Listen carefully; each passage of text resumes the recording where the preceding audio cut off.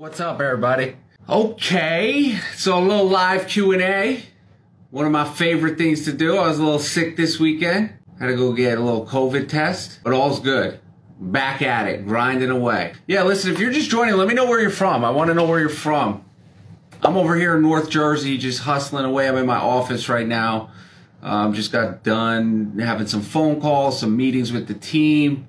Just growing the business, you know? So the way this is going to work is the way it always works. Just shoot your questions in the comments and I'll answer them. Whatever it is. I'm happy to help. I love spending my nights with you. No, it was not the Rona. It was definitely not the Rona. Southern California in the house. We got New Hampshire. Let's see if we can get all over the world. We got the UK. Okay, who else is from other countries?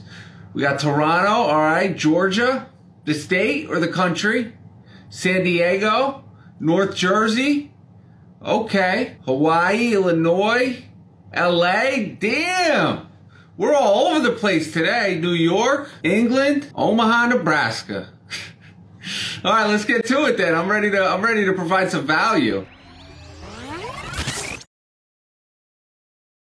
Looks like we just got our first question. Is retail arbitrage a good way to start? And that is from FU5463. Yeah, I think retail arbitrage is a great way to start.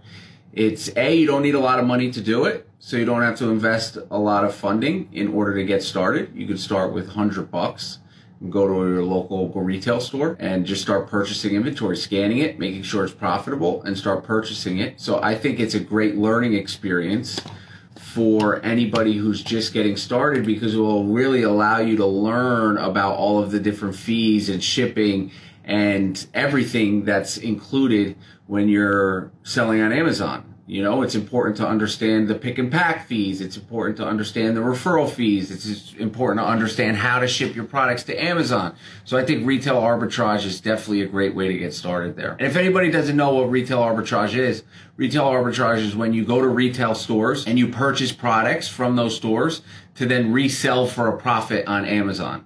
Now, there's 4 different methods of selling online. There's retail arbitrage. Online arbitrage is the same thing as retail arbitrage, but instead of purchasing the products from retail stores, you're purchasing them online from other marketplaces and then selling them on Amazon for a profit. And then another type of operation of selling on Amazon is called private label, and that's where you're actually manufacturing your own products to sell for a profit on Amazon based on your market research. And we do some private label over here. We also primarily focus on wholesale, which is the last business model. Wholesale, which essentially is buying brand name products that people know and trust already, and then reselling them on Amazon for a profit. We got Morocco in the house. South Africa. Wow, we're in 3 continents. We got Africa, we got Europe, and we got North America. I can't find the right price. The right price for what? When you're looking for products? If you can't find the right price, you're gonna have to negotiate some deals. Now, if you're buying from retail stores, and this is why I love wholesale so much, because there's room for negotiation. There's always room for negotiation. You know, if they have it listed at $10 in their catalog, they probably played $8. So you know you got $2 to work with. And I love that $2 window because I'm trying to get that lowest as possible. So I really love the wholesale business model because it allows you to negotiate based on how much money you're spending, what your relationships with these people are, and all that good stuff. Getting stuck on product selection, regardless of what business model you're doing, whether it's private label, wholesale, retail arbitrage, don't get caught up and take, 2-3 months to find that first product. Because if you let's just say you're doing wholesale, right? And you're struggling to find your first product. It takes you 3 months to buy your first product. In those 3 months, you could have already bought some products. Yeah, you might have broke even on them, but you can't put a price tag on knowledge. I tell people all this time when they're considering signing up for our mentoring program, like, you can't put a price tag on the knowledge that we provide to you. You can't put a price tag on the knowledge that you'll gain from purchasing some products and listing them on Amazon. You just can't put a price tag on that because the information you're going to get from doing that is going to revolutionize the way your business operates and grows into the future. It's going to be a straight game changer. So I always encourage people, the best way to get started really doing anything is just to get started. Just start selling some shit. You know, don't get caught up in the analysis paralysis stage, which I see people do all the time. They want to watch 1 million YouTube videos and purchase 15 courses and be members of every Facebook group and follow everybody on Instagram. But they never actually took action. So it's the action takers who are going to succeed. So I encourage all of you to take action. We got another Morocco in the house. Are the two people in Morocco here? Are you guys hanging out right now? Or girls? Same thing. Can't find the right product to sell. Don't get caught up in the paralysis of analyzation. Costco or Sam's? Costco. Costco, definitely. Brazil. All right, we got South Africa here. Now we're missing Asia. I think that's it. Oh, and Australia and Antarctica. If we get someone, listen, if we get someone from Antarctica in here, I'm going to give some shit away because that would just be wild. Is hiring a virtual assistant a good idea? I get this question all the time. Yes, hiring a virtual assistant is a good idea if you know how to do it yourself.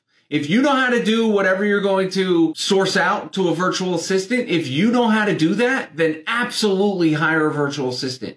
But if you don't know how to do that yet, if you're still learning it yourself, then you should become a master of it before you go giving it to somebody else.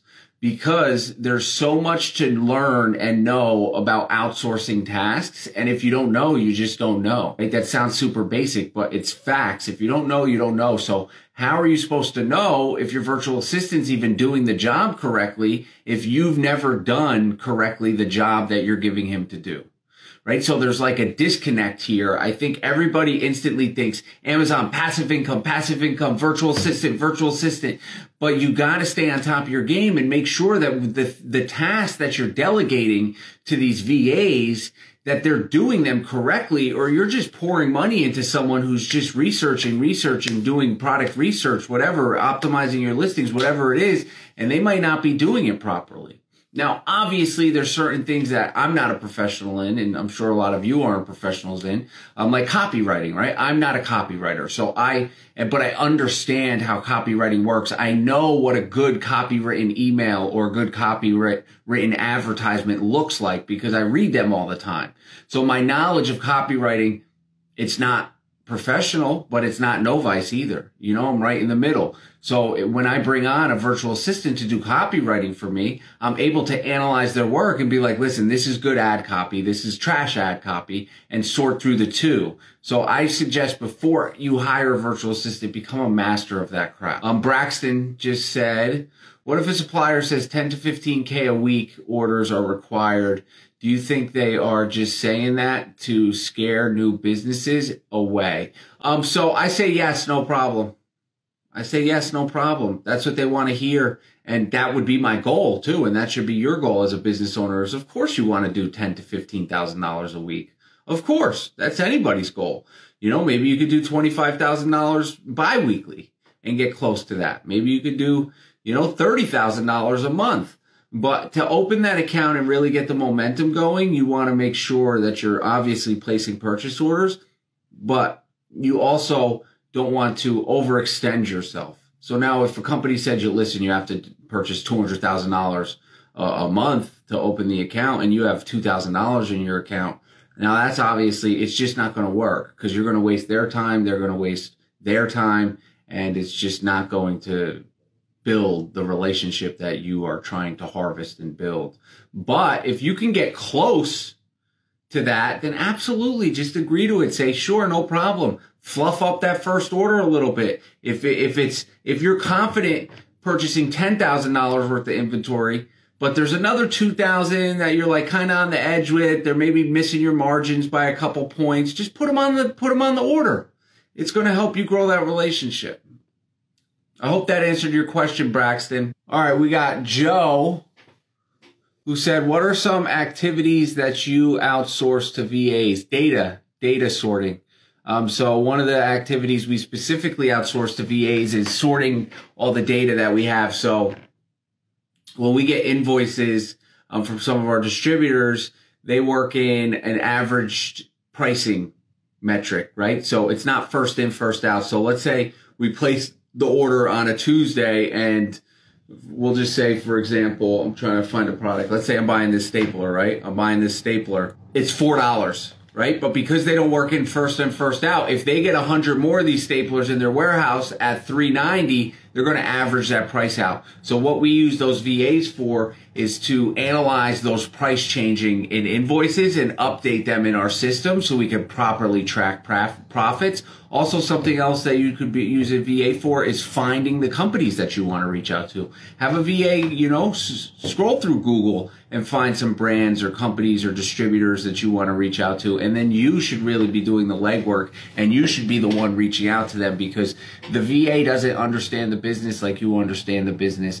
So in order to make sure you're securing that account, you definitely want to be on the phone. All right, we got a question here from Fleming Mark. Do you know when the FBA 200 quantity max limit will come off? Was meant to be just Q4. No, it wasn't really meant to be any time specifically. Amazon did it to eliminate overages within their fulfillment network.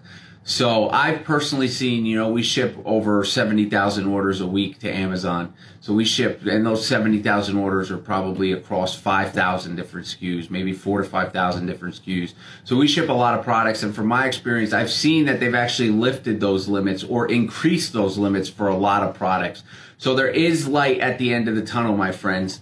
There definitely is light at the end of the tunnel. So how do you register barcodes? So you don't essentially register barcodes. You purchase barcodes from gs1.org. That is the authorized distributor of barcodes across the world. A lot of people, they'll tell you to use Speedy Barcodes or any of these other third-party barcode sites. I highly recommend purchasing your barcodes from GS1. How long to hear back about the course? Just signed up yesterday. So you will get, first of all, we're going to review your application. My team and I, we sit down and look at every candidate because it is not just an open for everyone course. We want to make sure that you're willing to take action, you have the financial investment to commit to it, and also that you're willing to put in the work to succeed. Because we don't just want to sell courses to sell courses. We want to sell courses to help people grow businesses. So we vet each member before they join. So we'll take a look at your application, and if everything makes sense and me and my team agree on your qualifications, then we'll send you a follow-up email to book a call with us. Afghanistan, West Africa, London. Wow, I'm probably way up on these comments. Nicole Montoya said, just 2 days on the course and I'm already loving it. Oh boy, why didn't I join before? 2020 or 2021, let's grow. Fantastic. Nicole, honestly, I love to hear that. But when people tell me that, I'm not surprised. You know, we put our blood, sweat, and tears in this training course that we offer. It's literally, you know, a year and a half of filming content to create it, and over 15 years of e-commerce experience. So if I was to get a message that said something different, that would surprise me. But to hear that you love it makes me super happy, and I'm super grateful that you're really enjoying the content. That's the name of the game here. We want to help you grow. Your success is our success. Shoppable videos, the future. Yeah, I definitely think that's a great little point you put up here on Clubhouse. I've been talking about this, and there's been groups talking about it for the past couple days. But like the future of Amazon, that's kind of what the lingering question is here. Like, what is the future of Amazon? And I really think it's going to go to video heavy. I'm talking, you know, every listing, if you don't have a video on your listing with enhanced brand content, then people aren't going to buy your stuff. There's going to be more video reviews. And they're really going to be pumping out video, because on Amazon, when you're purchasing a product, you can't touch it, you can't feel it, you can't smell it. You're just buying it based on the description and the images. You know, and a picture's worth of, I say, $1 million, not 1,000 words, because a good picture could really sell something. But imagine what a great video can do. It can really change the game up. All right, Eric Barraza said, tips from moving from RA to wholesale. I've been doing 5 figures a month for the past 3 months. First of all, that's huge, man. That's definitely an accomplishment, you know, to be doing 5 figures a month for the past 3 months, just going to stores and buying retail arbitrage. So congratulations on that. I'm excited for your success in the future of your company. So my honest opinion would be, your best bet would be to join EsellersRI. What you could start doing is you could start making the transition, right? So for us, it took almost 2 years to make that transition. We were heavy on retail arbitrage, doing, $5 or $6 million a year, going to the big clubs, buying everything they had and reselling it on Amazon for a profit. But in order to make that transition, we had to slowly integrate wholesale into our business model. So the first 3 months, we were probably a 10% retail or a 10% wholesale business, 90% retail arbitrage. And then by month 6, we were probably 20-80. And then by month 9, we were 70-30. So it was like, it took time. But really what you want to do is start building relationships with distributors and wholesalers, start growing those relationships and start purchasing products so you can get a feel for wholesale. But don't stop doing RA yet, because if RA is generating the income and it's bringing in the money, then keep doing RA. But your goal would be to step back from doing RA, because RA is super, super time consuming. You're spending so much time doing retail arbitrage, driving from store to store and sending this person there. And you're getting, 2 of this and 5 of this and 10 of this. Like literally, we have products. We just sent out a shipment today. The whole shipment was 2 SKUs, and those SKUs, they sell 150 units a day, and literally it took me 30 minutes to put together the order. I paid my driver to go pick it up, took him an hour to go get it. And then it took my team downstairs, 6 hours to process it. And we just sent 13,000 units into Amazon. And this literally happened today. So like the wholesale business model is scalable, my friends. That's not to knock retail arbitrage. I'm not knocking online arbitrage. I'm not knocking private label. I've done them all, and I still do wholesale and private label. But retail arbitrage has limitations. So don't limit yourself. Your store name. This is another great question. Eric Barraza, hit me with those questions. Your store name does not matter, but it should be broad, roomy, and all-inclusive. And what I mean by that is, let's just say you start selling sports products, right? You start selling baseball gloves and soccer cleats and knee pads, and like that's where you start, right? So you're like, oh, you're getting all inventive, and you're like, I'm going to name my store like the sports guy or the sports girl or best sports deals. And then like 3 months later, you end up selling a lot of health and beauty products and grocery products. And it's like, will people really be comfortable buying, their lipstick from the sports guy, or buying their Cheerios or their Quaker Oats from the sports guy? Probably not. So I would encourage you, when you're picking your store name, to go roomy and all inclusive. So something like, best deals, or, top #1 distributor. I'm just spitballing things here. Don't pick any of those, but think it out. It should take you 20 minutes. You can even there's websites that will generate names for you. You could type in, e-commerce and distributor and wholesaler, and it'll literally spit out 50 different possibilities. And then I would suggest looking on uspto.gov to make sure that the trademark for that isn't taken. And also I would check on either Google Domains or GoDaddy and make sure you could purchase the domain for that as well. So it's much more than just a store name. You want to make sure you can own the brand, right? Because our company over here, like Amazon Lit, is a brand. People invest in the brand. People, when they buy products from us on Amazon, they invest in our service, and they know we're trustworthy. So you want to make sure that you're building a brand. So that means registering your brand, and also trademarking your name, and also owning the domains to your brand. Empire Distribution, no questions here. Just a shout out to you. Always teaching and sharing so much value. Appreciate you, my friend. Hey, I had a question.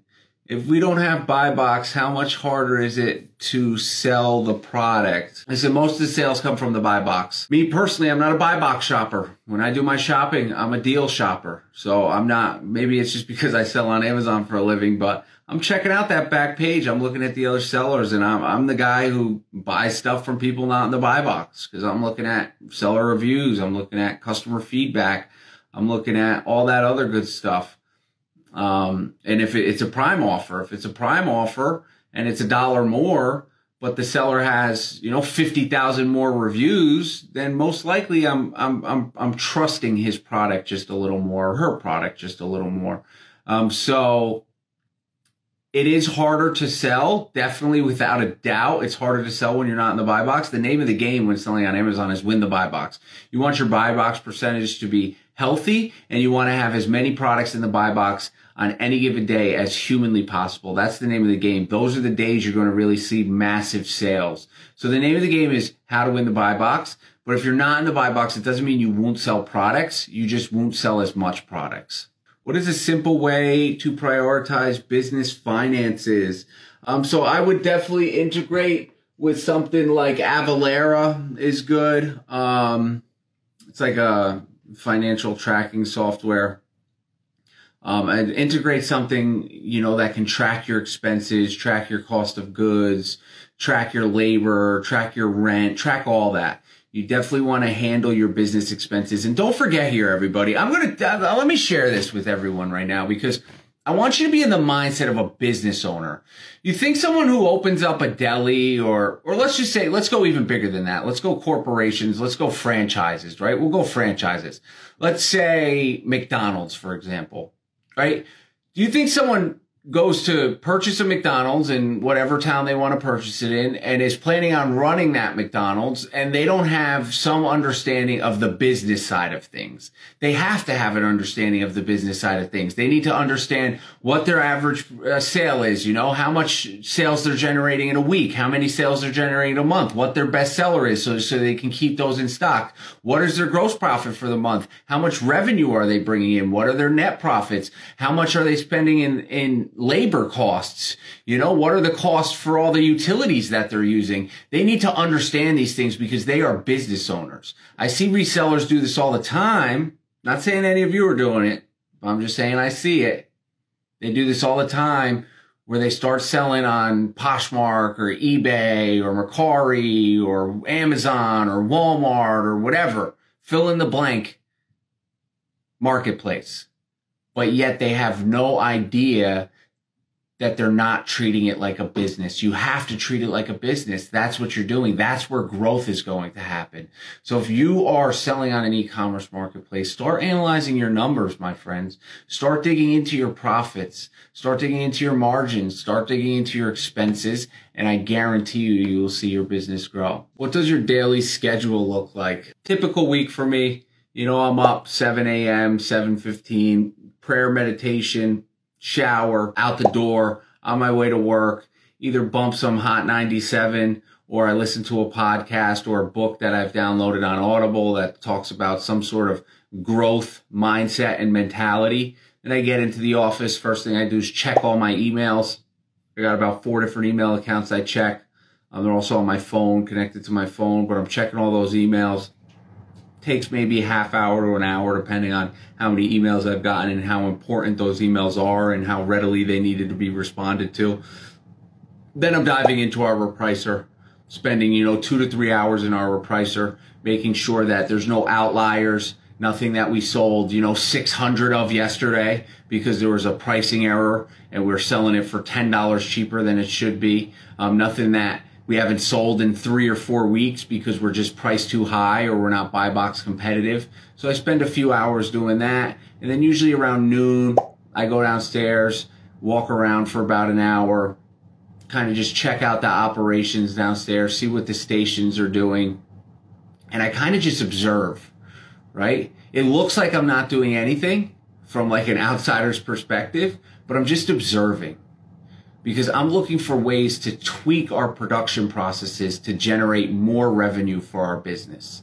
So I'm just kind of walking around, hey ladies, how's the day going? Just kind of picking up random products, making sure they're packaging them properly, making sure the pallets are palletized and organized, just kind of, and overseeing the process to look for potential changes to streamline those efficiencies, which in turn will generate more profits on the back end. And then by then it's probably 2 o'clock. I'm back upstairs, usually working on either a purchase order or I'm back in our repricer. And then, I have a lot of meetings with, lately it's been filled with meetings with potential clients to work with, and usually, I'm here at 8:30ish, 8:30, and I'm gone at maybe 8:39 most days. And then, you know, 2 or 3 days a week, I like to go to the gym. I'm going to go to the gym actually after this. I actually have a call. I have a meeting in 15 minutes, so I'm going to wrap this up soon. But I have a meeting, and then I'm going to slide to the gym, and then I go home and just wind down a little, talk to my girl, and just chill out. I am lost finding a product to sell. Please give me advice. Yeah, I touched on this before. Just do your research. And if you're doing private label, that's why you're lost, because you're probably, this is my guess, probably never sold anything on Amazon. And correct me if I'm wrong. We probably never sold anything on Amazon. You're trying to create a private label product. So you're trying to understand all this new terminology and all these fees and all these shipping and all these different structures that you just don't understand and you can't grasp because you've never done it before. So you're trying to create a private label product with zero experience, and you're stuck and you've hit a roadblock. I can promise you that's where you're at right now, because you haven't taken the time to just start selling some shit. I encourage everybody, if you're going to do private label, you should first do retail arbitrage for 3 to 6 months, because it's going to teach you so much about the industry, and it's going to provide you such a large insight on what needs to be done. It's going to allow you to create a much better private label product in 3 to 6 months, and I guarantee you that. Best way to approach a manufacturer or distributor for more units without getting blocked as a reseller. You're already looking at it wrong, Tuck. If you have to limit the amount of inventory you're purchasing from a distributor to hide the fact that you sell on Amazon, you are not in the process of building a lifelong relationship. You are in the process of a get-rich-quick scheme, which will allow you to produce revenue and make profits for the next 2 to 3 months until that manufacturer, distributor, or brand does not sell to you anymore, right? But I always encourage everybody who I talk to or train or teach or is in my mentoring and consulting course, like I tell them, like, do not lie to these distributors. Yeah, you might be able to make 10,000 bucks in the next 3 months, but I rather make 10,000 bucks for the next 3 months for the next 5 years every 3 months, because now you're talking 40,000 a year times the next 5 years. Now you're talking $200,000, almost $250,000 from this one distributor, because you were honest with them. So I would not encourage the lying to your distributor to tell them that you have 5 brick and mortar stores to get more units to resell on Amazon, because they're going to figure that shit out, man. It's the supply chain, supply and demand. Listen, until Amazon came around, let me just paint a little picture here for y'all. Until Amazon came around, there was no distributor selling 6,000 units to one store, right? There's no mom and pop store in the middle of Connecticut selling 6,000 units every 3 weeks. Like stores just don't do those type of numbers. Amazon does those type of numbers. Now, maybe if it was a Walmart or like a Target or one of those big box stores, then absolutely 6,000 units is a drop in the bucket. But if you say you operate a small operation in New Hampshire or like Illinois or Texas, wherever you're located, like stores like that aren't placing 6,000 unit POs. So it's an instant red flag. Kairav said, do you guys see high FBA fees on some products, on small and light products? What's the highest FBA fees reimbursement did you get? So we've gotten reimbursements for the difference between what we should have paid and what was actually paid. And there's great softwares that help you do this. Veriship is one. If you want, send me a text or a DM after this call, which I'm going to wrap up in about 10 minutes here. Send me a DM and I'll send you over a discounted link to set up with Veriship. It's completely free, but the discount is in the amount of money you get back, right? So you save percentage points on the amount of money they find from reimbursements. And we no longer sell small and light. We stopped selling small and light because they dropped the maximum price requirement to $7 from $15. All right, I'm going to powerhouse through some of these last questions here because I got a meeting in 10 minutes. Courses fire, people, worth 10 times what they charge. Alan, man, appreciate you, my friend. And this is the mentality here, right? Because there's other wholesale courses. There's other courses on the market, and they're less expensive. And this is what happens. I see it all the time, and it's almost funny at this point, but it's sad sad at the same time. It's like, it makes me laugh because it's like another one, but it makes me sad because it's like, shit, they're out, you know, $2,000. But what happens is, this is the road most course purchasers travel, right? They purchase a course because it's inexpensive. They purchase the $14.99 or the $19.97, the $2,000 course because they think it's going to give them what they need. They go through it, they learn some things, but they're disappointed. But they purchased that because they were scared to invest the extra $1,000, $2,000 in the only course they would ever need. I see it happen all the time. Most of the people who join our course are people who've joined other courses and were super disappointed with the information that was provided. So now, instead of just being $3,000 or $5,000 invested into training in a course, they're 10 or 15 because they purchased 3 other courses that didn't deliver the solution that they were looking for. How complicated would it be to import to Amazon, let's say, products from Brazil, let's say chips? They have a barcode, meet USDA standards, everything is Gucci. Would Amazon give me a hard time? No, absolutely not. As long as you have all those approvals and all the information is filled out and it's an approved food product in the United States, then absolutely it wouldn't be an issue. You just have to get it to an Amazon fulfillment center. I would encourage you first to create the listing and make sure you're not running into any roadblocks when creating that listing. With trade shows canceled, where do you source? So trade shows are in person canceled, but they're still hosting them virtually. If you go to websites like asdonline.com or Expo West or Expo East, those are some great references. You can actually still see the vendors that would be attending those trade shows. It's just not in person. Do you recommend getting a loan to grow your business? Absolutely, I recommend getting a loan to grow your business. If you don't have the capital, then absolutely I recommend getting a loan for your company if you don't have the capital. Because it will allow you to grow your capital and grow your sales and grow your business. We took an Amazon lending loan probably about a year into our company, and it allowed us to go, you know, from 2 or 3 million a year to 7 or 8 million a year, because we were able to use that to continue to grow our business and really guide our company in the right direction. All right, I'm going to do 2 more questions here and then I got to break out. You sell toys. We have been getting hundreds of policy compliance requests for toys that are for under 12. Loads of sellers. Yes, right now that's a big problem with children's toys. You're getting those CPC requirements that need to be met. You could actually go to, don't quote me on this, I think it's cpc.org or cpc.gov. Just type in CPC search on Google, and there's a website where you can actually search for CPC documentation or CPSC, one of the two.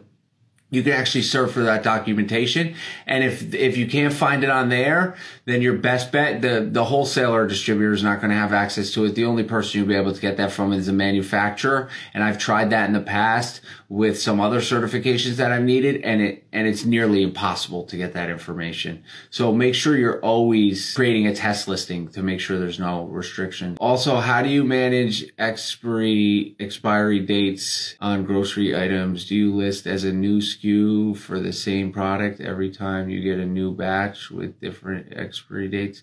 No, so we actually store the dates in a Excel file. It's documented when it's packaged, so if there's any complaints, we could reference that. But listen, I have a meeting in 3 minutes here, so I'm going to break out. Listen, there's tons of questions I didn't get to, but I'm super grateful for all the ones I did get to, and I'm super grateful for each and every one of you spending this hour with me. I love doing it. I love, you know, helping guide you through this process. I'm here to help you.